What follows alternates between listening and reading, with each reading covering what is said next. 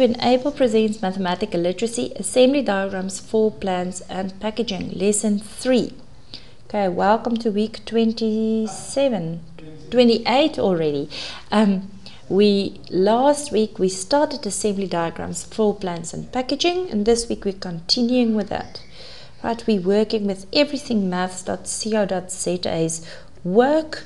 Remember, you have to register on this website. If you want to use the work, click on Read a Textbook and then on Read Maths Literacy 10. The first question, working with scale floor plans. Example 3. The first 2 examples was in last week's work, so that's why we're on example 3 already. Your school is building a new classroom. The measurements of the classrooms are as follows. The length of the walls are 5 meters, and the width of the walls are 110 millimeters. Remember, you have to always use the same unit, so either convert everything to millimeters, 1,000 millimeters in 1 meter, or everything to meters. Width of the window is 1,000 millimeters. Width of the door is 810, so it's a square classroom, sorry. You have to draw a plan of the room using a scale 1 to 50. You have to place a door and 2 windows on each wall. Another wall must be 5 meters by 3 meters. 2 walls have no windows. Use the appropriate symbols in your plan.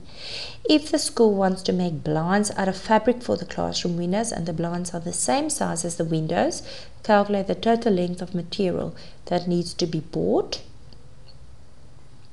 If the material, the fabric actually, we say fabric for the blinds costs 60 Rand per meter, calculate the total cost of the fabric for the blinds. The school needs to tile the floor of the classroom, calculate the total area that must be tiled. If the tiles come in 4 square meters, how many boxes must the school buy? Explain your answer. If the tile costs 150 Rand per box, calculate how much the tiles will cost. Exercise 2. The diagram shows a classroom that has been drawn with a scale of 1 to 100.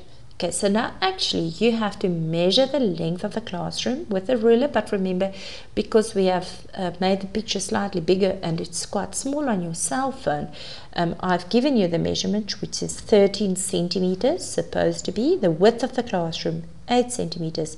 The length of the checkered rug, that's checkered, 3 centimeters, and the width of the checkered rug is 2 centimeters. So you have to show your calculation.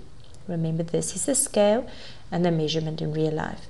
The teacher wants to replace the checkered rug. Calculate how big the new rug must be in square meters. If the rug costs 800 Rand in total, determine the cost per square meter. Okay, so that's your question. And this is it for today. Please remember to first complete this exercise before you look at tomorrow's memo. Otherwise, you are wasting your time. Thank you.